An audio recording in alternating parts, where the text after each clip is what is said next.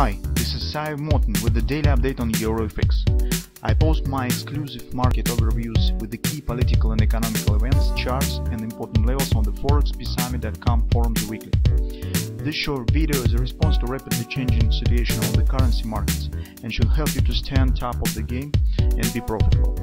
I suggest you to visit ForexPeaceArmy.com forum and read my analysis for the week before watching this daily video. Welcome back, everybody. Let's take a look again on the cryptocurrencies. Well, maybe it's not really a good idea to make any forecasts currently at the eve of the elections, so everything could change really fast. Technical picture on the higher time frames hasn't changed too much, so you can see last time and previously in two videos we have considered different scenarios. One of them was to the upside. It's based on the double repo buy pattern. With this arrow we have pointed the candle that has confirmed the double repo pattern. It's close above the 3x3 second close. So if you remember, we talked about this. And by the logic of this pattern, the upward action has to be somewhere in the middle of the thrust to the downside. So it's around 35 area, retesting of these lows. At the same time, we are concerned with the performance. So double repo by its nature is a capitulation of the bears. It means that bears, we need to see the signs that bears have tried to push prices through the lows, treating this as a retracement. But they have failed, and bulls step in and reverse the situation drastically. Here we do not see any type of the drastic action. Very small candles overlapping bars, choppy action, very weak and lazy performance. Market looks heavy here, and that makes me think that this is more indicates as the signs of the bearish dynamic pressure. So if you put the MACD predictor, you will see the trend stands bullish, but price action is not. And for me, especially taking in consideration the fundamental background, this is more valuable idea. So I'm a bit tending to bearish scenario rather than to the bullish. At least based on the technical factors that we have. Maybe elections will bring some really drastic changes. Maybe Fed will step in with some statement in December or something of that sort. Everything will change. But at the current moment, I am not really fascinating with the taking investing position in the Bitcoin right now. So I still think that we could get more drop, if even we suggest the massive dollar devaluation. Who have said that investors first of all will start buying the Bitcoin. They will grab the stocks first of all, any commodities that have the value, and this gold market, gold probably as well. And only when the really big storages will be fuller up, they will start thinking about more risky assets, which is Bitcoin.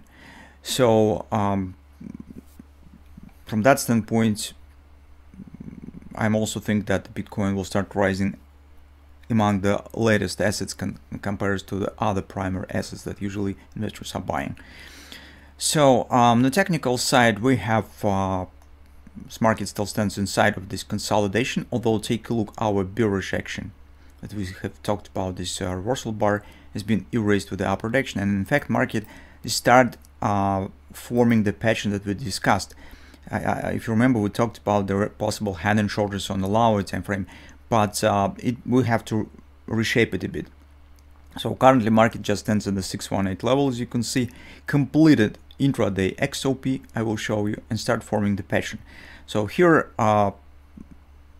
daily trend still stands bullish, but we have to be careful to the patterns that are forming right now on intraday charts.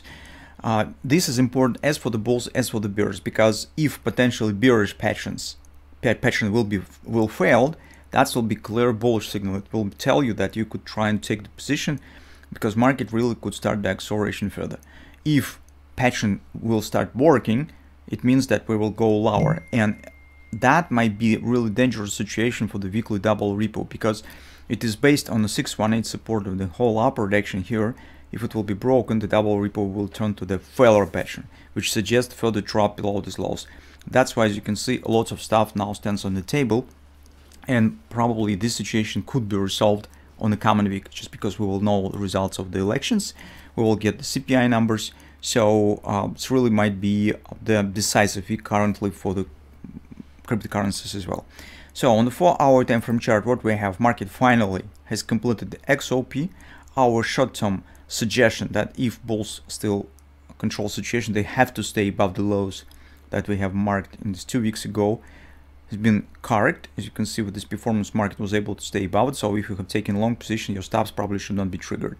And as you can see, rally has happened to the XOP. So it barely has not been reached, but mostly we could say, let's suggest that XOP is done. So it's very close.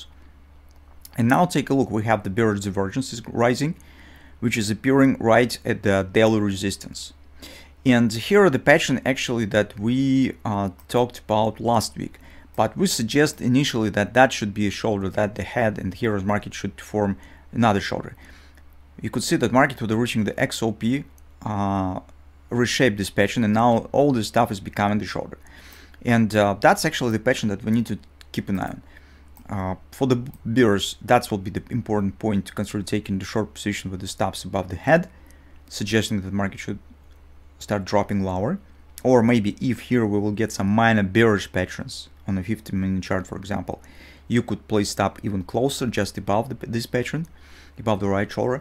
And it will be the vital point for both directions. If market starts action with the hand and shoulders to the downside, this is clearly will be bearish. If this pattern will fail, market will start climbing above the right arm, returning back to the head. That will be definitely bullish. And the bulls in this case, with the failure of this pattern, also could consider taking the long position.